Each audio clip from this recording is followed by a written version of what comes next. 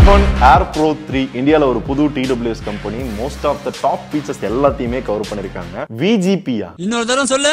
VGP life style VGP 2023 வந்து gold award வந்து win பண்ணிருக்கான். Let's unbox EarFun better sound better life. User manual எவ்வளவு பெருசுன்னு. TWS குள்ள அழுக்கு இருந்துச்சுன்னா அதை எடுக்கிறது குச்சியா, அதை இவங்களே தராங்களா? இந்தியால வேற புதுசா வந்திருக்காங்க. பிடிச்சிருந்தா அவங்க சோஷியல் மீடியால ஷேர் பண்ணணுமா, பிடிக்கல அப்படின்னா 30 நாள்ல மணி பேக். இதெல்லாம் நம்புற மாதிரி அங்க இருக்குது. 1.5 வருஷம் வாரண்டி இருக்கு. சர்வீஸ் இருக்கா இந்தியால?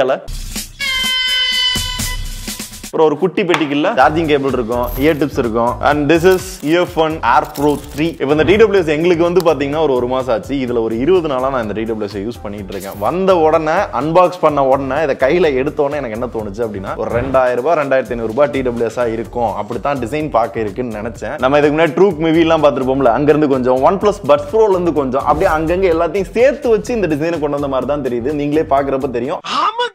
இன்னொன்னு பொதுவாவே ஒரு பொருளை நம்ம வாங்குறப்ப அந்த ஃபர்ஸ்ட் இம்ப்ரெஷன், அந்த ஃபீல் பாத்தீங்கன்னா நல்லா இருக்கணும். அப்பதான் நம்மளுக்கு அந்த ப்ராடக்ட்டே பாக்குறதுக்கு யூஸ் பண்றதுக்குலாம் பிடிக்கும். பட் இங்க பொறுத்தவரை பாத்தீங்கன்னா இந்த கேஸ்ன்னு இல்ல, இந்த TWSமே பாத்தீங்க அப்படின்னா ரொம்ப பெருசா இருக்கும். பட் இதை தவிர்த்து மிச்சம் எல்லாமே டாப் அண்டா பண்ணி வச்சிருக்காங்க. இந்த TWS பார்க்க ஒரு மாதிரி இருக்கு, பட் ஃபிட்டிங் பாத்தீங்கன்னா பக்காவா இருக்கு. மோஸ்ட் ஆஃப் த ஃபீச்சருமே பாத்தீங்க அப்படின்னா டாப் அண்டா தான் கொடுத்திருக்காங்க. ஃபர்ஸ்ட் 43 dB ஹைபிரிட் ANC கொடுத்திருக்காங்க. இப்போ இந்த ANC எந்த அளவுக்கு இருந்துச்சுன்னு கேட்டீங்க அப்படின்னா, இன்டோர்ல யூஸ் பண்றப்ப நம்ம சுத்தி இருக்கிற அந்த ஃபேன், AC, சின்ன சின்ன நாய்ஸ்லாம் பாத்தீங்கன்னா நல்லா கம்ப்ளீட்டா ரிமூவ் பண்ணி தருது. பட் அவுட்டோர்ல யூஸ் பண்றப்ப பாத்தீங்க அப்படின்னா பாட்டும் கேக்குது, பக்கத்துல வந்து ஏதாவது வண்டி கிட்டி போகுதுன்னா அதுவும் ஃபீல் ஆகுது. ஜாகிங் ரன்னிங்லாம் போறப்ப அது யூஸ்ஃபுல் தான். ஆனா ANC ஆன்ல இருக்கிறப்ப பாத்தீங்க அப்படின்னா அது எல்லாமே லைவா கேக்குற மாதிரி ஃபீல் இருக்கு. இவரெல்லாம் எடுத்துக்கங்க, எதுக்கு ஆபீஸ்க்கு வராரு, எதுக்கு போறாரு, என்ன வேலை பண்றாருன்னு தெரிய மாட்டேங்குது. அப்படியா? காலையில சாப்பாடு நல்லா இருந்துச்சுல்ல.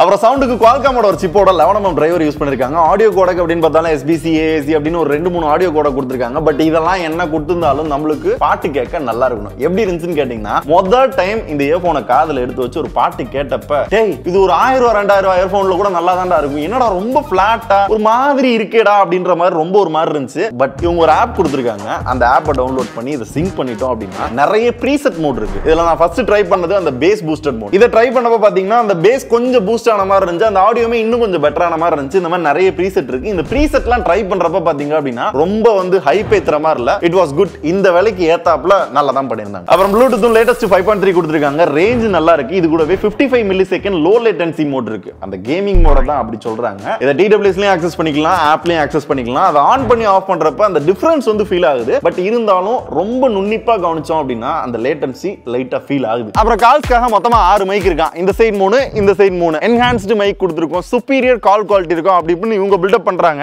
என் ஆளுக்கு அப்படியே கால் பண்ணி கால் குவாலிட்டி எப்படி இருக்கு அப்படின்றத டெஸ்ட் பண்ணுவோமா? ஹலோ உயிரே உயிரே உயிர் நீதான் நறுக்கி எறிஞ்சு புடுவேண்டி.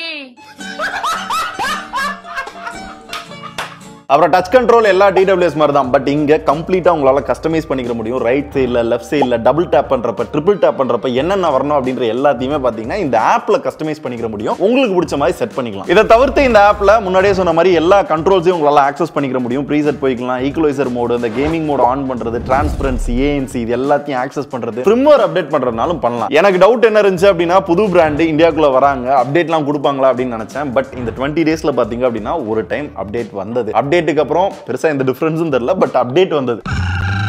பேட்டரியும் நம்ம எக்ஸ்பெக்ட் பண்ற அளவுக்கு கொஞ்சம் பெரிய பேட்டரி தான். ஓவராலாவே 45 மணி நேரம் பேட்டரி லைஃப் இருக்குன்றாங்க. அதாவது இயர்போன்ல 9 மணி நேரம், கேஸ்ல பாத்தீங்கன்னா 36 மணி நேரம், மொத்தமா சேர்ந்து 45 மணி நேரம். யூசேஜ் வரையில ஃபுல்லா சார்ஜ் பண்ணிட்டு நார்மலா யூஸ் பண்றோம் அப்படின்னா ஒரு நாளைக்கு ஒரு 2 மணி நேரம் அப்படின்ற கணக்கு வச்சா கூட ஒரு 3.5 மணி நேரத்துக்கிட்ட வருது. அப்படி பார்க்கையில ஒரு ஓவராலா ஒரு 6-7 மணி நேரம் கிட்ட நல்ல பேட்டரி லைஃப் இருக்கு. ANC ஆன் பண்ணி யூஸ் பண்ணல அதுல இருந்து ஒரு 1 மணி நேரம் 1.5 மணி நேரம் கம்மியாகுது. மித்தபடி சாலிடா பாத்தீங்கன்னா ஒரு 5-6 மணி நேரம் பாத்தீங்கன்னா கண்டினியூவா யூஸ் பண்ண முடியுது. அப்படி பார்க்கையில பேட்டரி எல்லாம் நல்லா தான் இருக்கு. இதுல ஒரு பிளஸ்ஸா நான் பாக்குறது என்ன அப்படின்னா, ஒரு சில பிராண்ட்ஸ் மட்டும் தான் கொடுக்குறாங்க. OnePlusல நத்திங்ல இருக்கிற வயர்லெஸ் சார்ஜிங் பாத்தீங்க அப்படின்னா இதுல இருக்கு. உங்ககிட்ட வயர்லெஸ் சார்ஜர் இருக்குன்னா, இல்ல இந்த மாதிரி போன்ல நீங்க வயர்லெஸ் சார்ஜ் பண்ண முடியும் அப்படின்னா அது உங்களுக்கு யூஸ்ஃபுல். இது கூட மல்டி பாயிண்ட் கனெக்டிவிட்டி இருக்கு. 2 டிவைஸோட அட் டைம்ல நீங்க கனெக்ட் பண்ணிக்கலாம். இப்போ எனக்கு என்னன்னா இதோட விலை 6800 ரூபாய். அப்படி இப்படின்னு ஆஃபர் எல்லாம் கழிச்சது போக ஒரு 6000 ரூபாய்க்கு வரும்னு வச்சுக்கோங்களேன். 6000 ரூபாய்க்கு ஃபீச்சர்ஸ் வந்து ரிச்சா கொடுத்திருக்காங்க. குவாலிட்டி நல்லா இருக்கு, டிசைன் கொஞ்சம் உழப்பிருக்காங்க. அது போக ஒரு சில ஃபீட்பேக்ஸும் அங்கங்க நான் சொல்லிட்டே வந்தேன். இப்போ இதே பட்ஜெட்ல OnePlus இருக்கு, நத்திங் இருக்கு, இந்த மாதிரி நிறைய காம்படிஷன் கலெக்ஷன் இருக்கு. இது எல்லாமே ரொம்ப நோன் பிராண்ட். இந்த பிராண்ட் பாத்தீங்க அப்படின்னா உங்களுக்குன்னு இல்ல,